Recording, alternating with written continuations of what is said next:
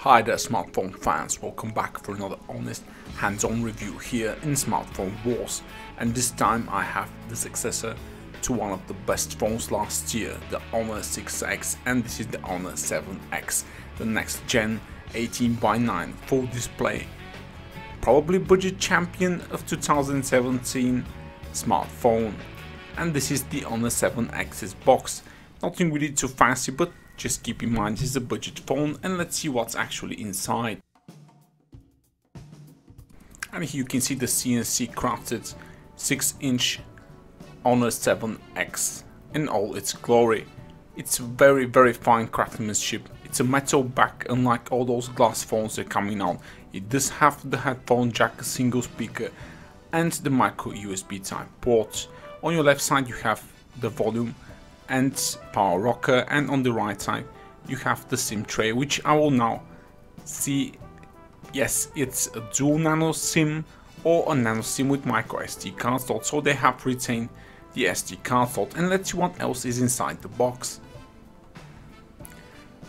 Honor Huawei have also packed a very nice shockproof silicone protector for your Honor 7X, so you're good to go from the get-go. And I also found out I had two screen protectors as well.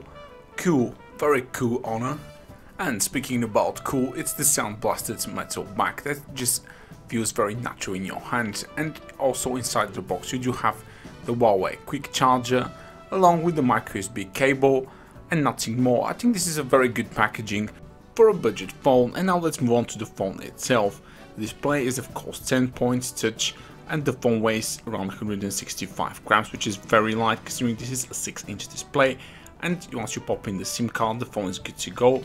I already have all the Google services installed, and you can check out the 18:9 display is really great. This is Full HD plus 2160 by 1080 pixels, 18:9 aspect ratio, Full HD or full view display, and it's very responsive and silky smooth to the touch, and definitely has Gorilla Glass protection on it.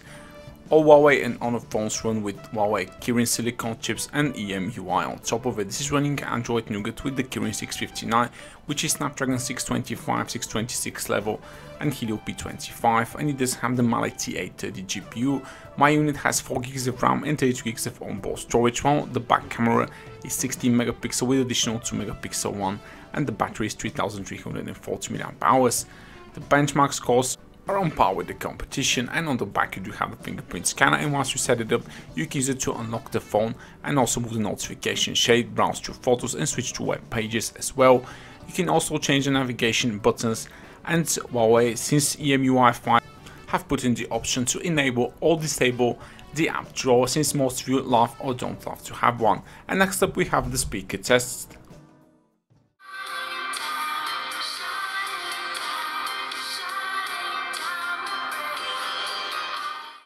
And now we'll talk more about the display.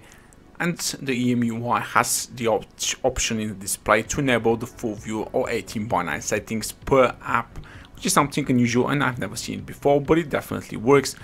But oddly enough, there isn't a lot of 18:9 content. This is the only video I can actually find that's pretty decent to show you on YouTube, but yeah, it does look amazing on the Honor 7X. And if you think I've forgotten about those cameras, I haven't. Here's a quick look at the cameras. You do get that wide aperture mode Huawei is very famous for, and now you also have the portrait mode and the moving picture, which is something like a 3D image or a short clip of the object. And you also have the 16 and 12 megapixel 18:9 shots you can take, and the camera also records Full HD video. At the moment there is no 4K recording. Shutter speed is fast, and you do have plenty of modes to play around with, including a full-blown Pro mode. And here is a shot I've taken with lightning conditions. You can check out the details are seriously good. But to look forward to my full review coming next week. This has been all. Give the video a thumbs up if you like it, subscribe to my channel, and there is a link to buy the Honor 7X in the video description below. Keep it smartphone wars, keep it real, keep it honest, guys. Stick around.